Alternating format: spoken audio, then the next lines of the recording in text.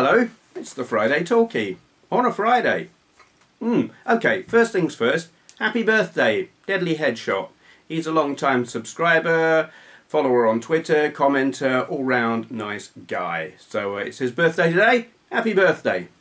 Now then, couple of things to talk about. First of all, YouTube, in their eternal wisdom, with inverted commas, have changed something else. Your inbox, if you knew it still existed, it now doesn't. Well, it kind of does. It's read only. You can't send PMs via the inbox thing.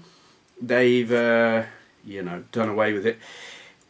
Now you have a thing called messages, which you get to by going to your creator studio. Yeah, the old dashboard thing. You click you got a community tab link thing down there on the left, and the second thing down you've got comments, and then you've got messages. So you click messages and hey presto, there's all your PMs, I guess.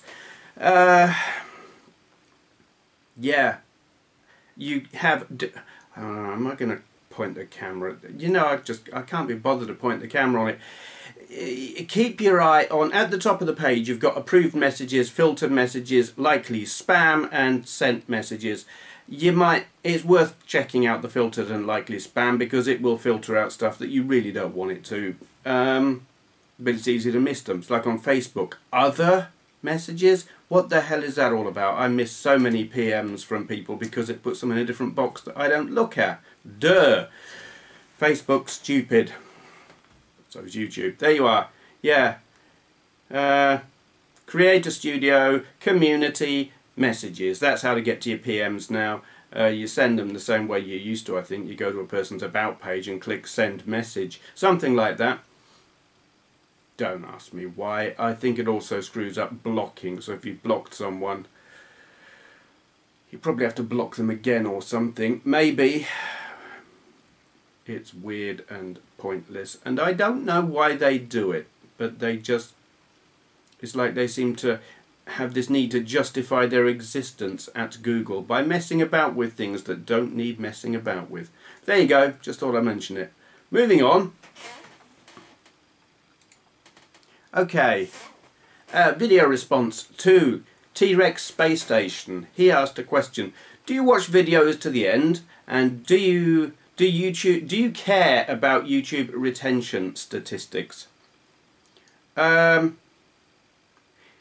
and yes, in that order, which is kind of silly really. Yeah, do I watch videos to the end? No, well, it depends. It depends on who it is and what they're talking about. There are some channels that I watch religiously, and they are just so good that I watch everything that they say. They're just really good at what they're doing. Some people have the gift of the gab and the ability to convey a message in a manner that is interesting, with no gaps, no pauses, no dead air, and they're very entertaining with it, or funny or something, and I will watch them from start to finish. The key to it, I suppose, is keep it short, but this comes on to the other bit. Do you care about YouTube retention statistics? How long a person watches your video for? Do they watch it all the way through? How much do they watch before they leave? It affects how high you rank in searches or on the suggested videos thing. Retention matters, minutes viewed matters. So there's a bit of a balancing act there, because my retention, something about that word, is quite low. Because I make long videos. Call me call me something. I can't think of the bloody word now. Self-indulgent. Yeah, that's what I'm talking about. I'm a bit self-indulgent, and I will waffle on for ages because I love the sound of my own voice, some people would say. I just like to talk. And that loses people. You know, they'll watch for a bit and then think, oh God, this guy's really waffling on, he's just gas bag, whatever, and they'll leave. Totally understandable. I would. If I was watching my videos, I wouldn't watch all the way through. And that's the thing. It affects your statistics and how high you rank. But also, number of minutes viewed matters as well. So if someone watches 100% of a 1-minute video or 25% of a 10-minute video, you get a better result out of that longer video. I don't know what the balance is, what the weighting is, minutes viewed compared to percentage of the video viewed. But yeah, I do care about the statistics, but not enough to change what I do, I guess. I kind of watch them, I look at them with interest and think, and then carry on doing exactly what I always did, which is blathering on like this. But do I watch videos to the end? It really does depend on what the person is doing and how they do it. If they do what I do, I won't watch all the way through, because I have a short attention span if I'm not absolutely gripped. It is how well does a person speak? How concise are they in conveying their message? How funny are they? How entertaining are they? If they're sitting and pondering and there's a lot of... I don't want to have to wait. It's like I want them to be talking constantly. And if they're pausing or going and repeating themselves, I'm gone. I'm out of there. And that's completely hypocritical of me, because I do all of those things. So those of you who watch and continue to watch through to the end, thank you. You must be very patient. But there you are. That is my response to TRexSpaceStation. Link to his original video down there. Novabug. Bit of a response to one of his videos, actually. What are your YouTube inspirations? I've kind of answered this one on many occasions before, but I guess I just like answering it. How I got onto YouTube was... it's not how I come to be doing what I'm doing now, and it's not what inspired me to do what I'm doing now. I got a camera. It was a Sony Cybershot thing. And it just happened to take video, and I was fascinated by that because I'd always wanted a video camera and never had one, and all of a sudden here's this camera and it will shoot videos. So I was like, what can I take videos of? Next few weeks or months were filled with videos of my dogs and cats and stuff, and then I put up a video of my collection and people were all over it, like, wow, show us more, show us your games, blah blah. None of those things were like inspired or anything. I was just doing the videos because I had a camera that could shoot video and I wanted to play with it, I guess. And I figured, well, since I've made videos and here's this website that will let people watch them, why don't I? But there was no objective, there was no direction, I didn't have a clue what I was doing or even why I was doing it. I just put the videos there because I could. And then, after people had started asking me to show my games, I didn't really know how to go about that. I didn't know how to do a gameplay video or what was good and what wasn't. I had seen videos with people just gameplay, no talking, and I was like, well, is that the way to go? And then I'd seen ones where people were doing thorough, in-depth reviews, and I thought, I ain't doing that, because it takes too much effort and too much time, and I'm just plain not good enough. I won't get through the game, and so many games, if I was going to cover everything, that would just take too damn long. Any kind of depth, you know, or fine on in the 8-bit era, but when you get onto like PlayStation games and later stuff like that, no, it'd take far too long. So I knew I didn't want to do reviews, which left...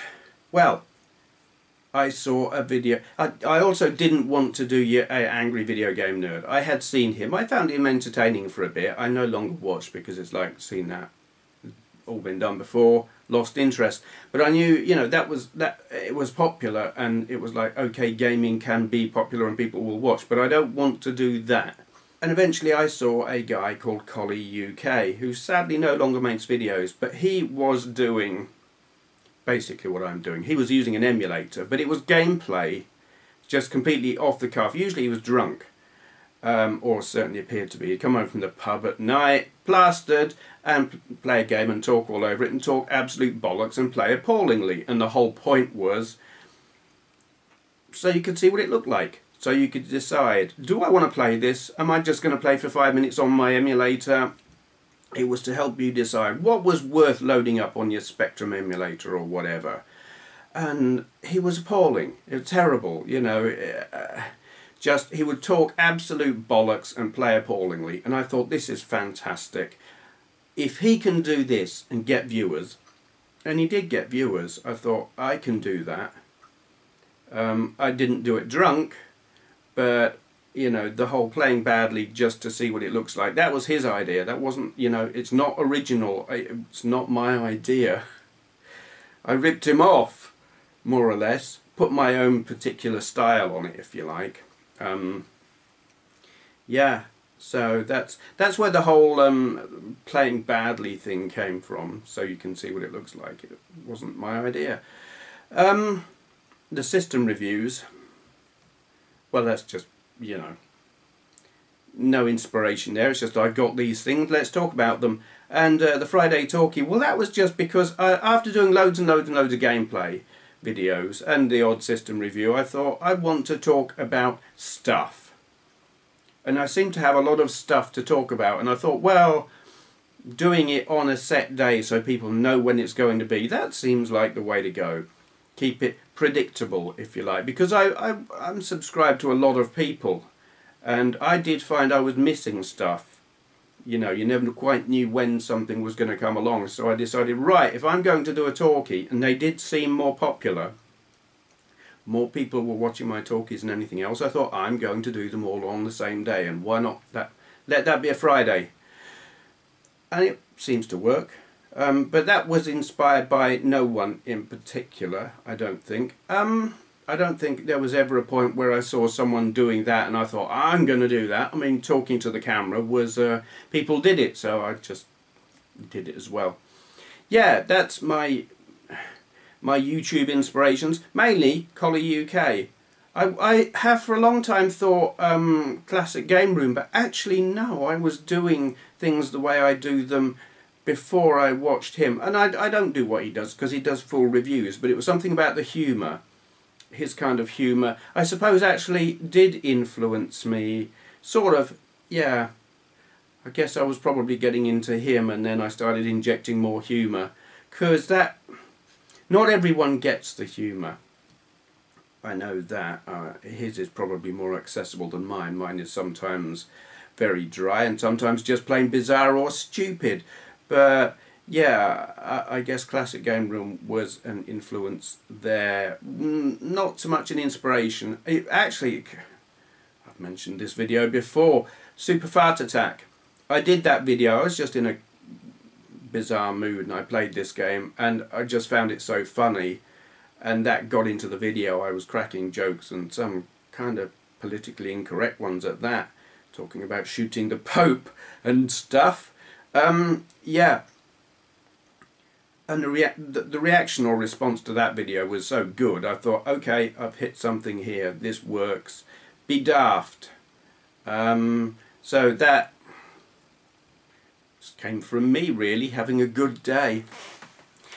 Yeah, anyway, link to Novabug's video down there, because that is a response to his "What are your YouTube inspirations?" question, which is part of a longer video. Link down there. I'm running out of topics already. I'm up to the shout out now. Good Lord. Where's the where are the minutes going? Whatever. This shout out, I'm not turning the camera around. I'm not doing that anymore, for reasons I've already stated. Theodore Tusk.